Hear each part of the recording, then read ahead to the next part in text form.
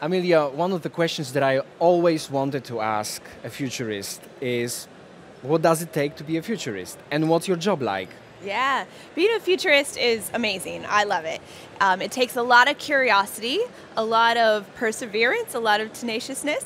I have a real curiosity and interest in being on the cutting edge. I love to know the latest. I love to have the latest information, and I also like to disseminate. So there's so much information out there, misinformation, disinformation, and to be able to kind of root through it and find out what is important and be able to use these findings and insights to help make forecasts for the future is something I really love. So I do a lot of reporting, a lot of research, consultancy around how companies can implement strategies today that can help make sure that they are ahead of the game in the future.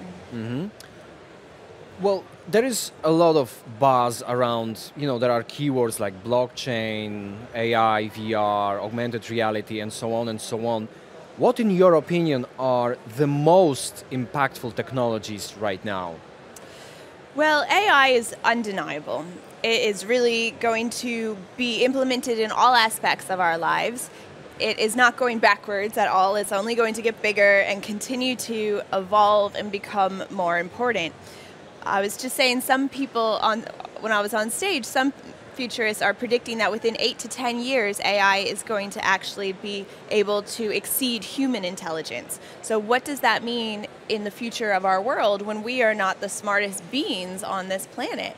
And we have this opportunity today to be the trainers of this AI. So how we are teaching the algorithms right now is going to play a huge role, because if you think about it, it's like a child, and maybe we are parenting it and being a role model, but eventually it will become this rebellious teenager and then go on to become an adult, being autonomous on its own and implementing systems and taking over some of the systems that we have today. So that one is definitely going to be huge because it'll play an aspect in all industries and parts of our lives. Any other technology that you find that it deserves the hype? Sure. I also speak a lot about XR. So I have the XR Star podcast, and it just is an area that I love, and I think part of it is because I love to get hands-on with technology and really try them and compare them.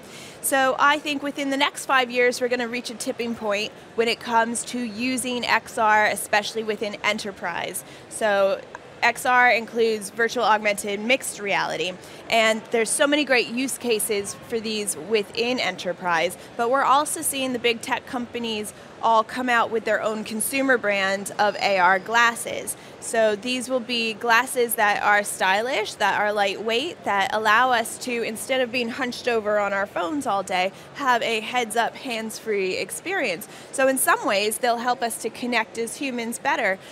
But we also have to be aware that this means that we're giving access for companies to literally see through our eyes. So they'll be able to pick up on subtle reactions to things. They'll know when we've lied or when we've committed a crime. They'll be present during our most intimate conversations. And essentially what this does is it gives them access to our emotional data.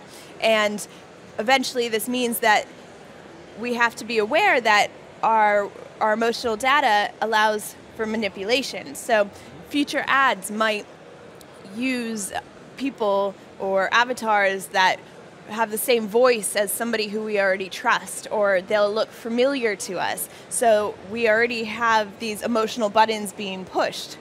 Yeah, I remember you mentioning it in one of your interviews, the emotion of things. But I also remember Yuval Noah Harari, that I look up to a lot, and he mentioned this emotional technology that can identify our emotions and maybe tell us a little bit more about ourselves that we don't really know about.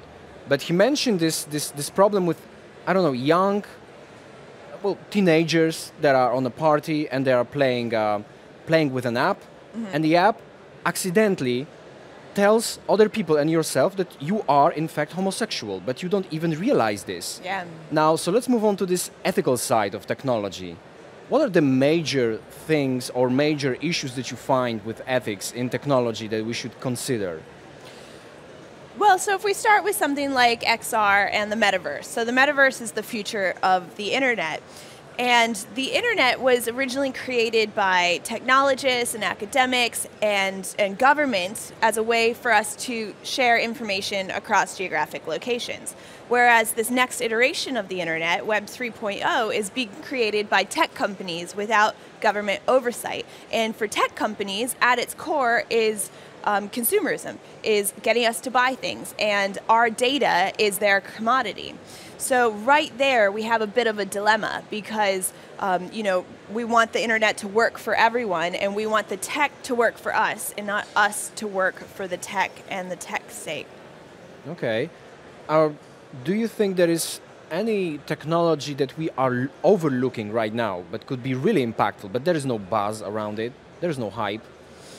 That's a good question.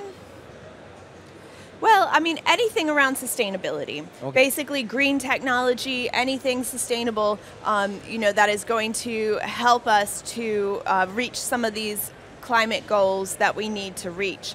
And that's one of the things that I think is great about artificial intelligence, being able to work out the supply chain and to be able to reduce food waste and things like this. We have the clinical knowledge base, which I mentioned in my talk, which allows doctors to pool their data so that if my patient profile matches somebody on the other side of the world and there was a treatment that cured them, I now have access to that. We're able to use things like cell phone data to track refugee movements, so the UN can send facilities and helpers to be there. Also to predict things like earthquakes and natural disasters. What about biometrics and using it in medical technology? Yeah, I mean, biometrics is a big part of medical, and so things like your heart rate, your blood pressure, your sweat rate, but these are something that I think are also going to be incorporated within XR headsets. I see. And again, this promotes things like the emotional data. Okay. And so how do we ensure that our emotional data and our bio data doesn't actually get used against us to manipulate us? And also this brings up human rights issues of the future. Do I own my data, my bio data? Do I own what is happening in my body? And is that information, can it be used by public and by companies to sell that on? And then also, how do we protect the next generations? Mm-hmm. So these are all things that we need to start thinking about. One of my interviewees was Fion Ferreira, who found a way to use magnets to decrease plastic pollution in oceans. So do you see any major issues in the world like hunger or education or medical things that could be tackled with technology that we have right now, but we should maybe focus more on this technology or those solutions? I mean, for me, anything around climate change and food supply are huge. There was just a startup on stage that was talking about how the food waste is a $1 trillion problem, but how many people are going hungry? We have great inequality in this world, and if we can use technologies like AI to be able to democratize some of the commerce and to be able to promote equality amongst us. I mean, that's the thing. These algorithms, all this stuff, while they can work for bad and they can make us feel bad about ourselves or to hate our neighbor, they can also make us feel good about ourselves and make us love our neighbor and bring people together. And it's just all about how we program the algorithms, the data sets that we work with, being able to make sure that we have an inclusive and diverse set of data. And a lot of that comes from engaging people at local grassroots level, getting individuals to care and to understand that they must show up and be a part of this, that we can't have the best people in humanity kind of say, oh, it's not my problem, because actually it's your data that is going to help promote the best kind of future possible positive outcome for us. Yeah, you perfectly shifted to my last question pretty much, because one of the recurring themes of my conversations is ethics and more humane technology, or the human aspect in technology. And we expect technology and inventions to save the world or make our business much better, but we forget about the human aspect or what we do with it. What do you think we should keep in mind using technology and expecting it to make a progress? What we should do as humans, what we should remember, what we should keep in mind? So that's a really interesting question, because as a global society, we've never really agreed on a set of ethics between us. You know, different societies value different things. But as humans, I think we can all agree that there are several things that really matter and are important to everyone, and that is our own happiness, our compassion for the people that we love and our need for them to be happy, as well as a desire to be loved. You know, so these are very human-centric ideas and feelings, and they're very emotional. And I think there has never been such an important time for us to embrace what makes us human and to embrace the authority that we currently still have over our thoughts, over our actions, and to make sure that we protect those and protect our rights to those things. And this is going to be what allows us to be ethical in our training of new technology.